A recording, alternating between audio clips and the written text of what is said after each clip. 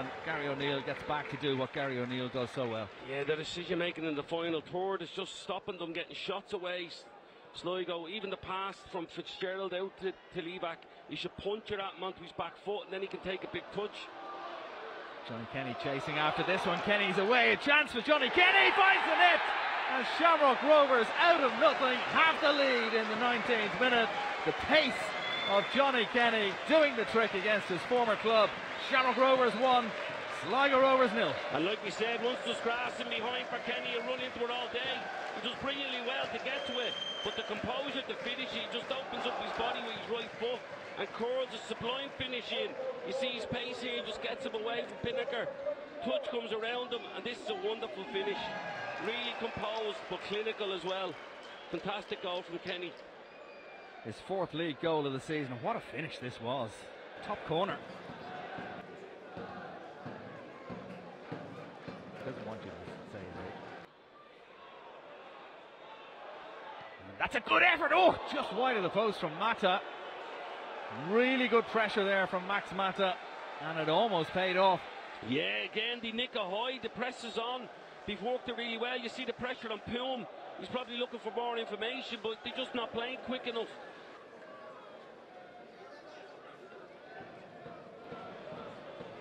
Lopez with the situation under control there, and a first-time clearance from Manas. The ball was coming at him slightly awkwardly. It's worked out well for Shamrock Rovers though, and that's a good pass from Jack Byrne to find Trevor Clark. Real chance here. Trevor Clark makes it 2-0. He scored for the 2nd week in a row as well, just like Inchicore last weekend after Johnny Kenny scored the opener for Shamrock Rovers. Trevor Clark has added a second. A security goal, if you like, for Shamrock Rovers. 64 minutes in. They have a 2-goal advantage now. And that's been the difference, Con. It's a clinical pass from Bourne and it's an emphatic finish from Clark. He's obviously confident from the goal he scores last week, and he just runs onto it from the halfway line and slots it into the far corner. Bolger does brilliantly well to get up on the seconds here, but it's opened up the whole midfield. Bourne just drops back in, through ball, and you see Brandon Farr just can't get back in, and that's what I said about the mobility of Clancy. He can't get across neither, and it ends up being Poinacker nearly that makes the block. But a really cool finish from Clark and a wonderful ball from Jack Byrne. The weight on the pass here from Jack Byrne is just perfect for Clark to run onto. Yeah, exactly, and his first touch here sets him up lovely, and then when he looks up and he probably sees that they're just not getting across to him, he decides, I'll just slot it in myself. Levac has Branifolk making the run ahead of him. Bolger with the shot, and it's been deflected into the net. Sligo Rovers are back in this game. Bolger's shot, I think it might have been Mata. I don't know who's going to get the credit for that goal, whether it will be Bolger or Mata, but I think Sligo Rovers won't care one way or the other. They're back in this match, 68 minutes. Shamrock Rovers 2, Sligo Rovers 1. And it's a Levac assist of all people as well. He just rolls it back. It's Bolger's pass originally out, and Brandon Farr just runs on the inside and he just drags Grace out of the gap. He rolls it across here. I'm not sure if it's obviously a set for a shot. And he's hit, I think it's Lopez that comes off Lopez's left foot and ends up in the bottom corner. The deflection does Manas.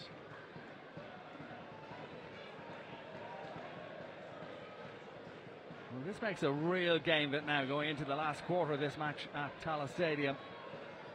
Levac with the ball across, Bolger with the shot, and good delivery, and the header from Mata is just over the top. That was really close. It's a brilliant ball. It's right down the middle of the goal. He's probably complaining. He's getting dragged a little bit, but he holds his ground. He fights for his position. He gets up as well. I think he'd be disappointed he hasn't hit the target there, because he actually gets up, but he might have headed on the way back down, which caused the ball to go up. And it's a fantastic chance for. Well, the referee has unbelievably given the throw in to Sligo Rovers there. It's clearly out off the Sligo player. Fitzgerald takes it forward, and Fitzgerald has gone down. A free kick to Sligo Rovers, a yellow card for Lee Grace as well.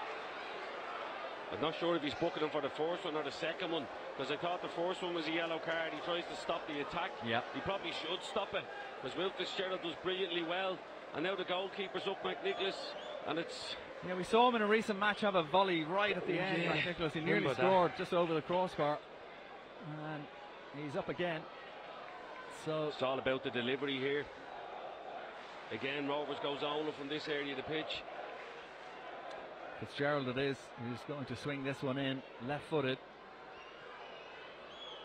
10 Sligo Rovers players in the box, including the goalkeeper. And the header goes harmlessly wide.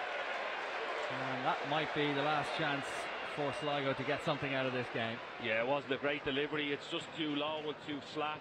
Even if he gets a header from there, he'll do well to score from the penalty spot. Needed to be a little bit higher and allow the players to come on and attack it. I think it's over once he kicks this out.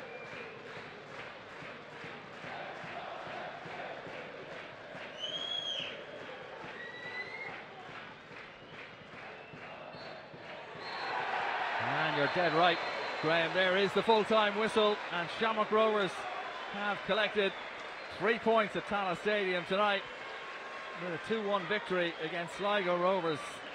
Real battle between those two teams out there. Shamrock Rovers move on to 21 points. Now just 5. Shamrock Rovers 2-1 winners in the end at Tallaght Stadium, but that was a hard fight.